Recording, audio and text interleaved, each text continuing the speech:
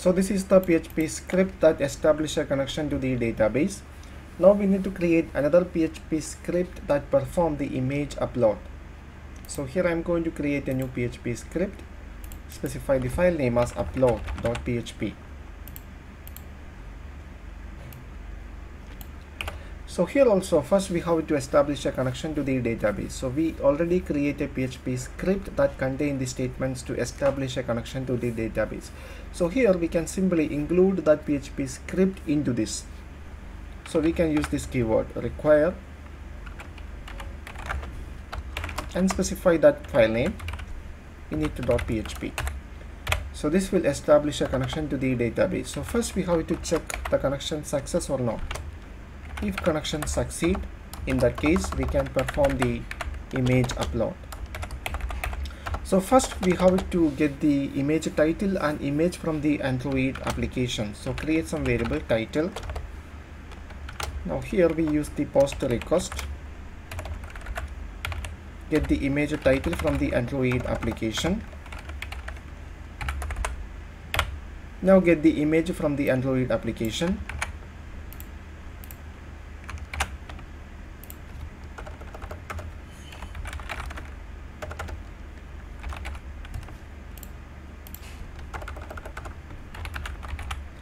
So here we get title and image from the Android application. Now specify a variable that specify the upload path.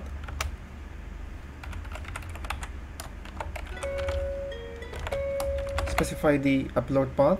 Here we are going to upload the image into this folder uploads. Now specify the file name.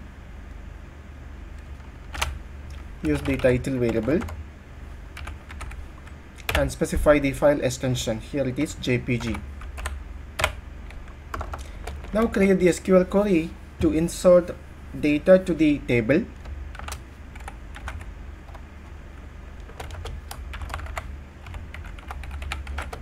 Insert into image info. Specify the column names, title and path. Now specify the values. Specify the first column values. It is title. Now the second column value, it is image path. It is available on this variable called upload path. Now we need to execute this SQL. Call a function called MySQLi query. For this function you need to pass two parameters. First one is a connection variable and second one is the SQL query.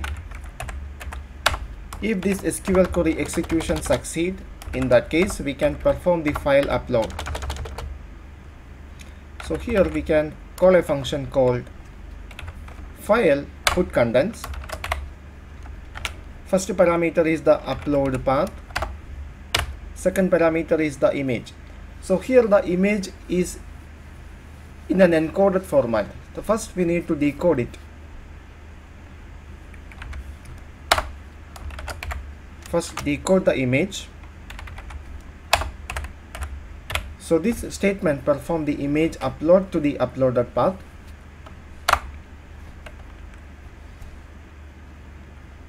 Now we can send a response to the Android application. Here the response is a JSON object. So JSON encode. Here the JSON object has one property, it is a response. Now specify the value. Image uploaded successfully.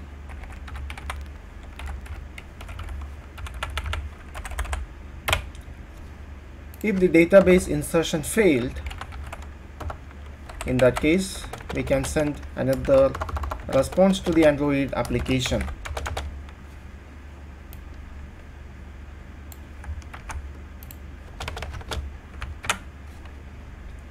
Image upload failed. And finally we can close the connection to the database. So we can call the function mysql like close and pass the connection variable.